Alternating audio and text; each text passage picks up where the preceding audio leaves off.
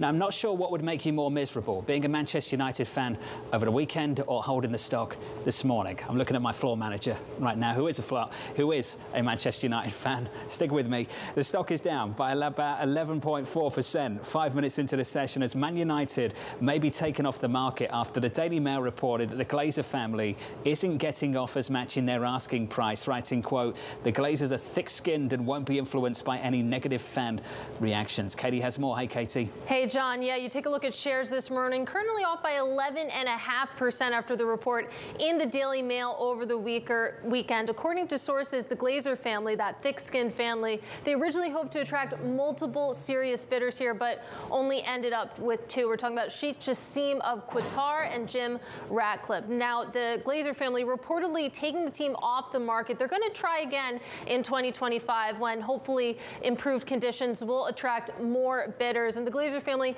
is looking to sell the team for between 7 to 10 billion euros at that time. Again, according to Daily Mail sources, as of Friday's close, you look at the market, Manchester United valued at $3.9 billion or about 3.6 billion euro. Now, it's worth noting here that when contacted by Bloomberg, a team spokesperson declined to comment on, quote, rumors and speculation. But even still, you can see the drama playing out in the stock market. Shares now off by 11.7%. If that holds, John, it'll be the worst day since February. Did they comment on the Arsenal game? Kelly, that's what we all want to know. I barely know what we're talking about here, John, but I'm not sure. We appreciate your honesty.